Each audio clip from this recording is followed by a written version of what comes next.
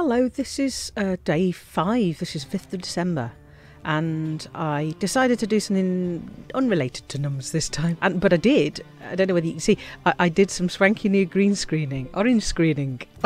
It gets better. I've done a couple of them now. This one's a bit rubbish, but they do get a little bit better. Anyway, yeah, it's a commander, this one. It's a commander looking up at a moon. It's a small potato moon, and I just love the way the potato moons look. They look so kind of more immediate, more real, because just that reach out and touchability about them.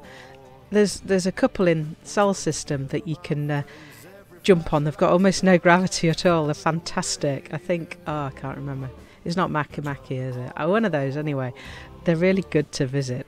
In Sol system, though, they're very far away from the star, so you don't really get the beauty of the varying textures on that surface the way that you do in this system. This is a close binary, so but they were both a bit lumpy, these planets were, and they're very close to each other, so it really feels like you could almost jump onto that little moon there.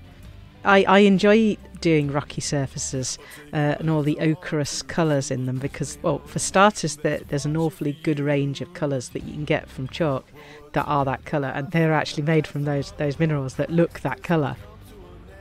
This video is not showing the navy blue paper I used really very well, unfortunately. It's a lot more blue than it is here, and the colours are a lot more yellowy.